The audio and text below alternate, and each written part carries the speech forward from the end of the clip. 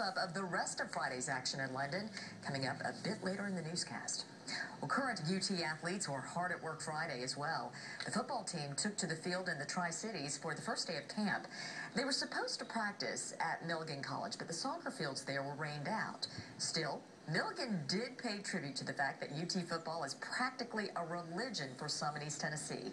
Just listen to this.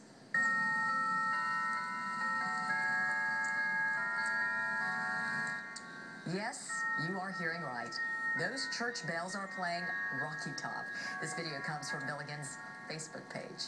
Now, the team made a late change of venue to Science Hill High School, and its field is ironically named after longtime UT rival coach Steve Spurrier. Now, that may have been a bad sign because Coach Dooley wasn't too happy with practice today. Hear from him and the team coming up in sports. A rainy day